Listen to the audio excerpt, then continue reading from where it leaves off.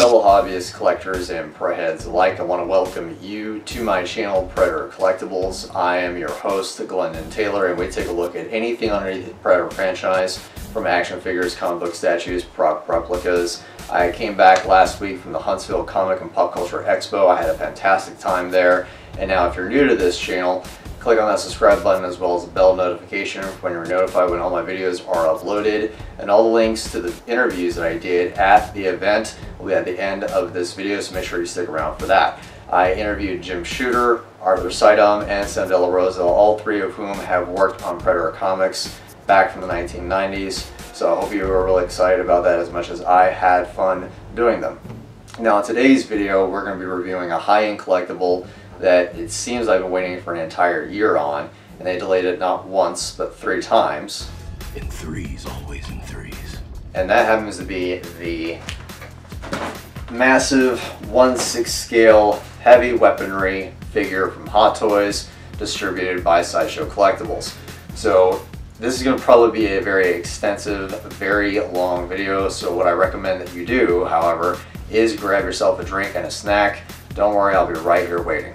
Let's all go to the lobby. Let's all go to the lobby. Let's all go to the lobby to get ourselves a treat.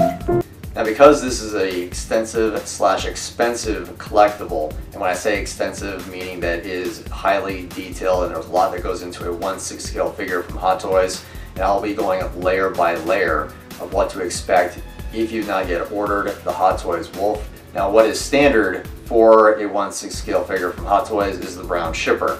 The brown shipper gives you exactly what it is. It's the manufacturing model serial number, which I believe according to this is 443, 1/6 figure, AVP2 Wolf Predator or WP, parentheses HW, which means heavy weaponry.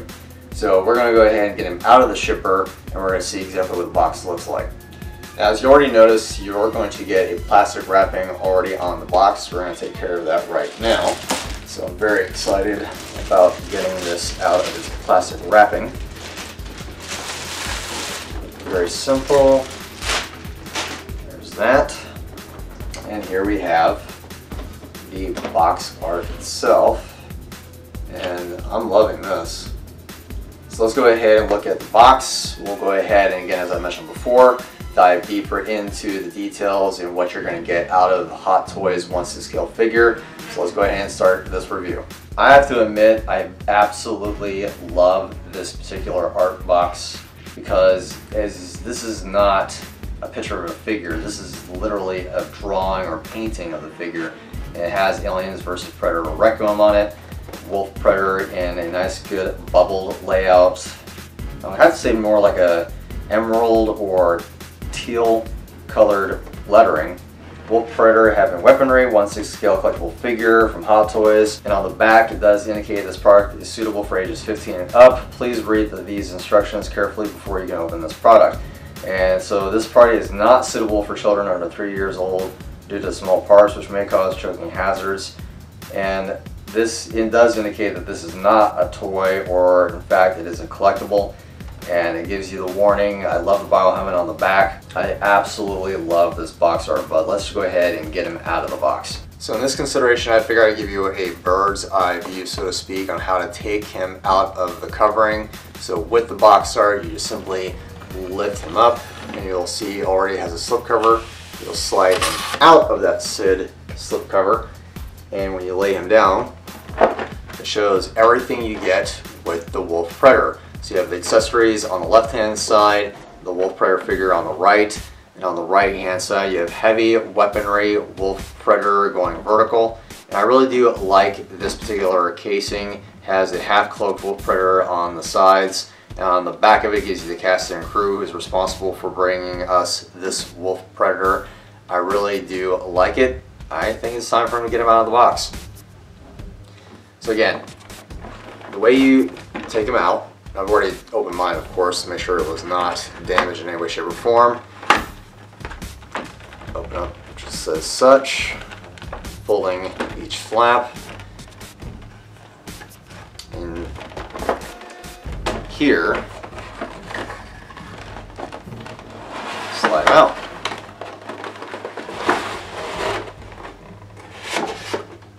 as you already tell, again, as mentioned before, so you have the accessories on the left-hand side of the figure on the right. Now on the very top right here is where you'll have the accessories and everything in with it. So let's review these accessories going in first.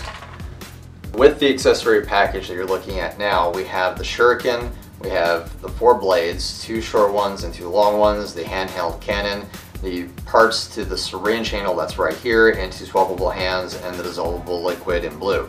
So when you lift this off for the covering, we're going to take a look at each one individually, and we're going to start off with this shuriken.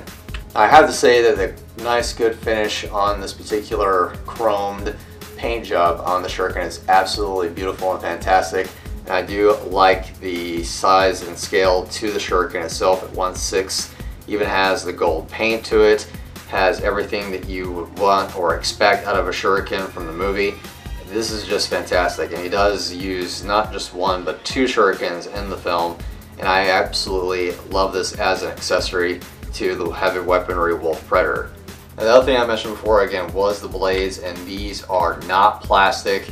These are die-cast metal blades, and I really do like this a lot, and I'll show you exactly how they're die-cast metal.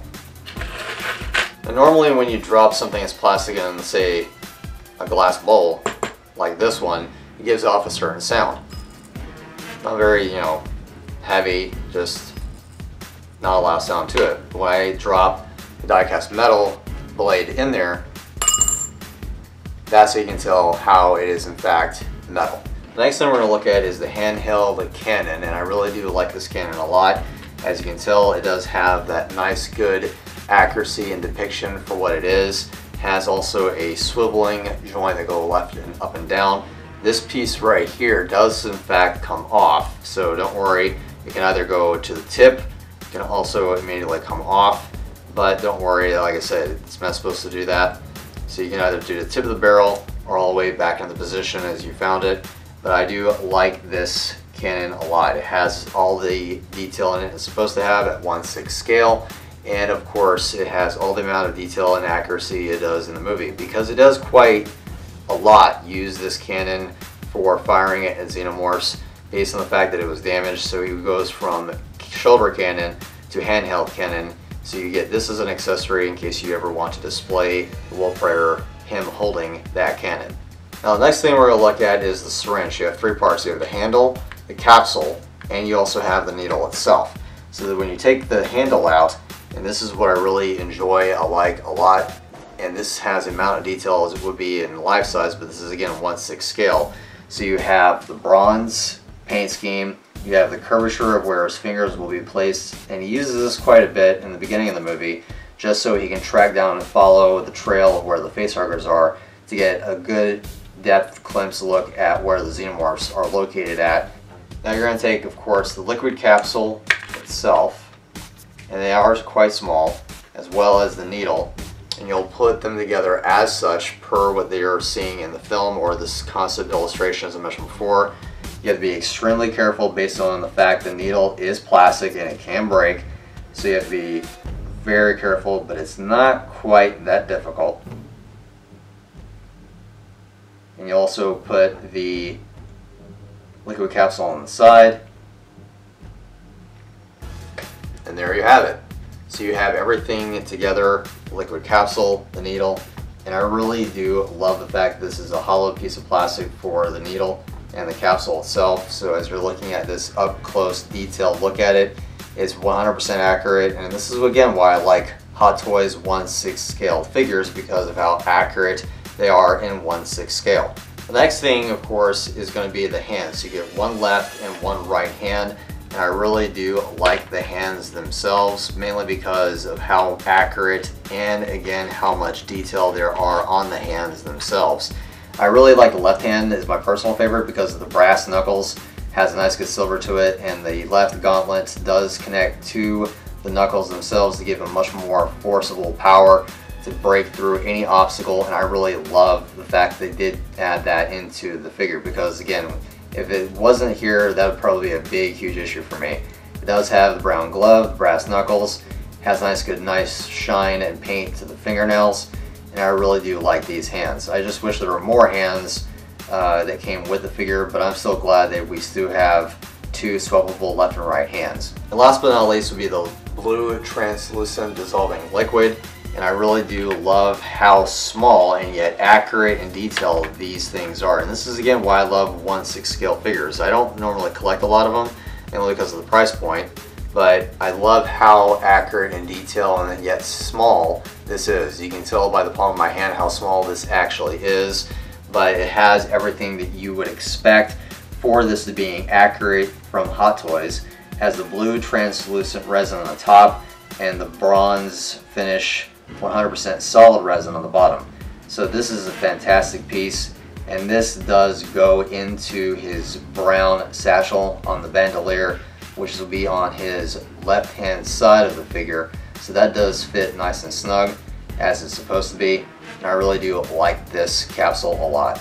Now the blades, you have to be extremely careful because they are very, very sharp, but they do go in nice and snug to his left gauntlet. And the way that you want to make sure that it slides is these little holes in the notch do lock into place, and they're again very sharp, so be extremely careful, but they do fit and I really like how they look. What I mean by sharp, I mean by very, very sharp, so be extremely careful. Now of course what you're going to do for obvious reasons is lift up on the vacuum formed seal plastic casing. As such, move off to the side to reveal your highly prized collectible 1/6 scale Hot Toys Wolf Predator. So now we're going to look at the figure itself more up close. The next thing you're going to do is remove the plastic wrapping away from that beautiful 2.0 head, which is why I passed on the 1.0 version, which is the photograph you're looking at right now. I do not like the 1.0 version because I believe the paint and sculpt of the head were bad. It was a skinny body. It was just not my idea of what the Wolf Predator is supposed to look like, which is why I now have the Hot Toys 2.0 version you're looking at right now. It also has on this head sculpt the plastic quills, which please advise that it can break, so be extremely careful. It also has the accurate and authentic depiction of the dreadlocks, which are made out of silicone rubber. You also have the yellow and whited out eye on the left side of his battle damaged face, which I think is fantastic. The mandibles do come off, so left and right hand side of the mandibles do come out, and then does so the bottom jaw as well, so you can put on that bio helmet, which I'll show you here in a minute. Now moving down towards more of the figure, you have the fabric based netting, a bandolier showing off the landmines. You also have the gauntlets themselves, and the left bomb gauntlet does open and close with a painted digital layout. And also on the belt, it does have the fabric-based threading for the shurikens, so they, of course, do move around. So again, be extremely careful as they do not rip on the threads. And you have leather straps on the thighs for the thigh armor, and you have even the spikes for the legs and on the back of the calves. I really do like this figure a lot. So the ball joints are stiff, which is fantastic in my opinion, because you can put him in a pose and he'll stay in that pose. And just for fun's sake, I figure I go ahead and, because of the joints are stiff, I'll go ahead and put him in this Captain Morgan pose. Please drink responsibly. So now that we've looked at the figure, we're going to look more closely at what else is in this box. And I think we're going to go ahead and take out the stand. I really do like this stand a lot. This is really cool.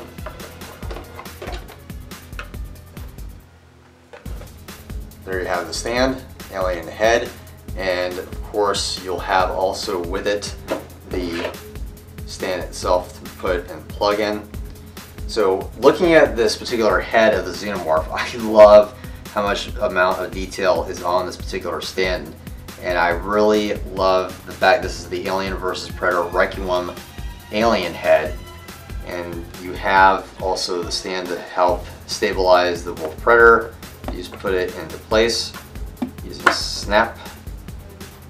Now the next thing we're going to look at is, of course, this necklace right here. So let's go ahead and take a look into that really quickly.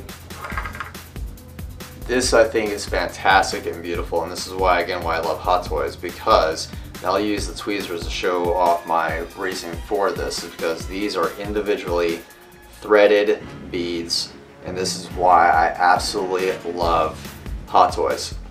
Only at Hot Toys can where you get individually threaded beads and skulls and depiction of how accurate in detail this particular figure is for the Hot Toys Wolf Predator. So these are, again, each individually threaded beads, and this is just fantastic and awesome.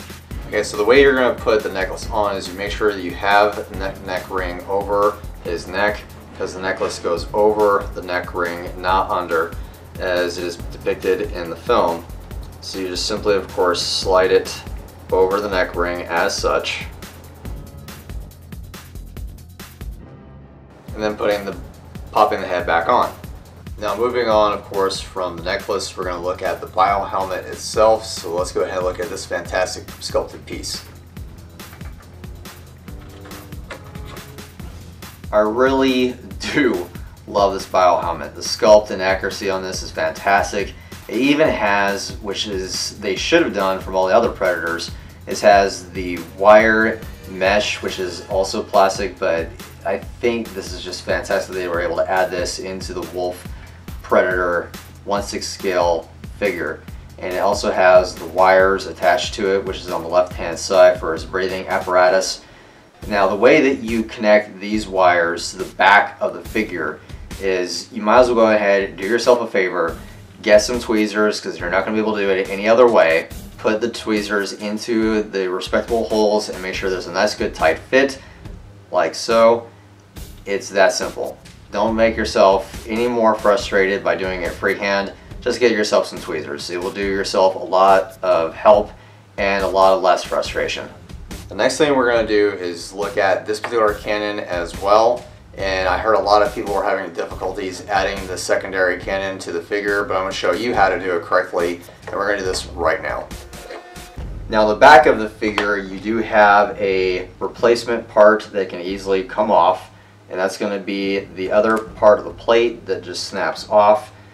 A lot of people are saying that even though that back piece comes off very easily, the cannon does not attach easily as well. But if you'll notice in this particular zoomed in footage, there's a nice good little plastic cut or slit that you slide on, not snap on, in relation to this cannon. So you just want to put it and maneuver in position over the place where that back piece was and sliding it into place, not putting it in place, to where it should snap nice and snugly into the figure, and you will have it where it's supposed to be in position as always. Now right below the bio helmet is the med kit, and we're going to show you exactly again how to place the med kit onto the back of the figure. It's very straightforward, not very hard at all, so I'll show you how to do that right now.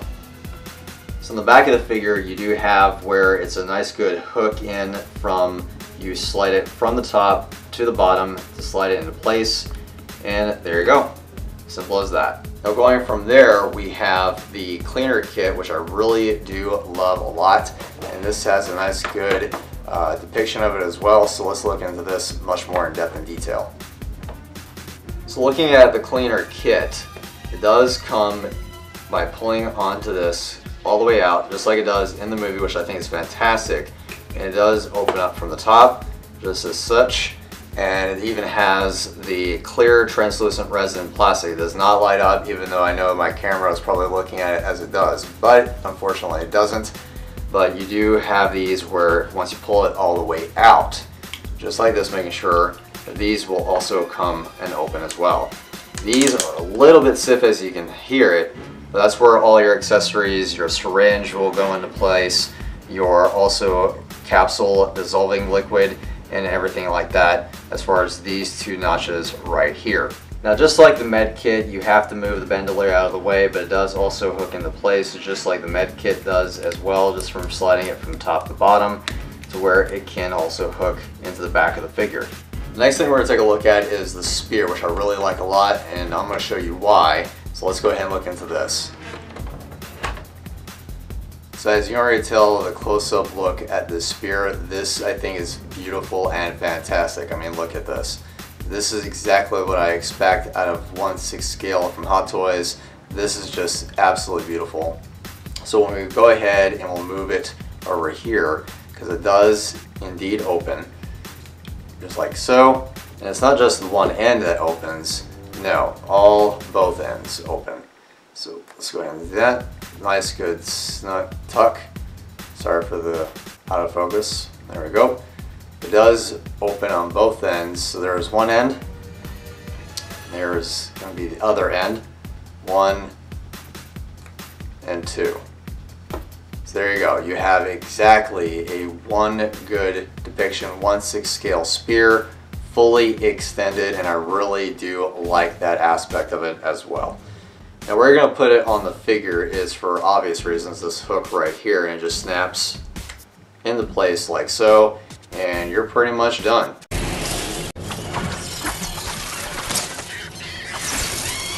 So the last two things we have is the whip itself. So you have one that is fully extended, one being coiled up. So let's look at the extendable one and see how nice and maneuverable this one is with the wire in it itself.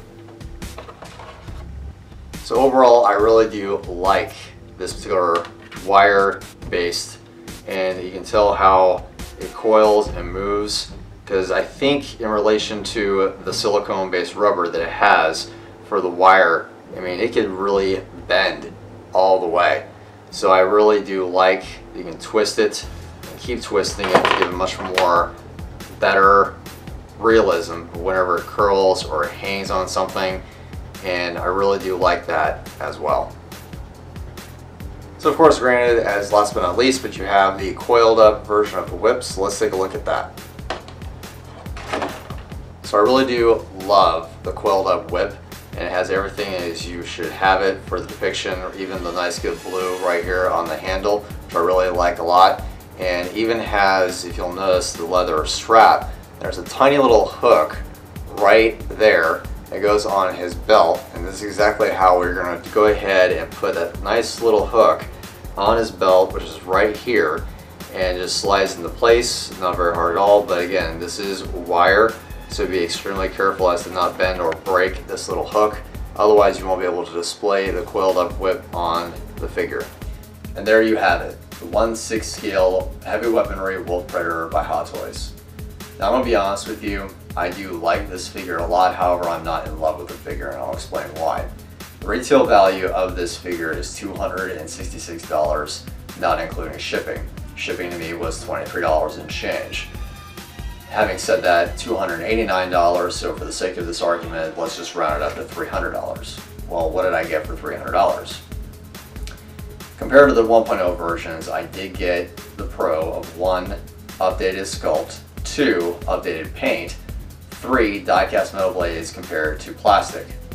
The cons, on the other hand, are way more than the pros. The con is the stand is a rehashed stand. They've already used it in the previous versions of the 1.0, so they reused the stand. That's con number 1.